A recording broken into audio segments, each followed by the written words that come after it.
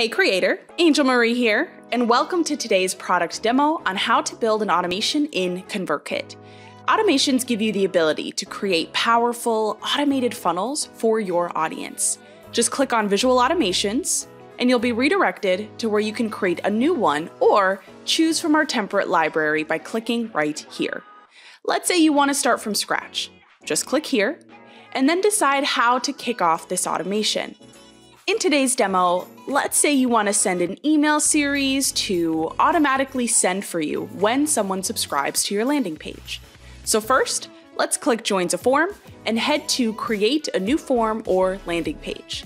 Next, choose your landing page template. You can even filter the search by category to get more specific with the landing page design you prefer. From there, pick and choose the template of your choice. Next, you'll start customizing your landing page.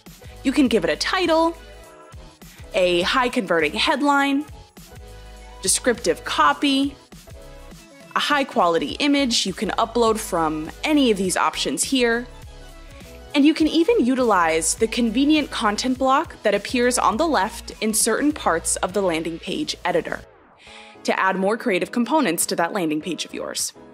Now, when you're all done customizing your landing page, you can set up an automated incentive email that will send for you the minute someone clicks on your call to action button to subscribe. And when you're done creating your landing page, just go ahead and hit save. From here, you'll send a follow-up sequence as your post sign-up experience for your new subscribers. Head to the plus icon, click action, and then choose email sequence. Type in the name of your newly created sequence, and then click add action. Once you do, you can head inside the sequence to add as many emails you feel necessary to connect and engage with your newfound subscribers. Now, in each email you write, you can even leverage that convenient content block again here too.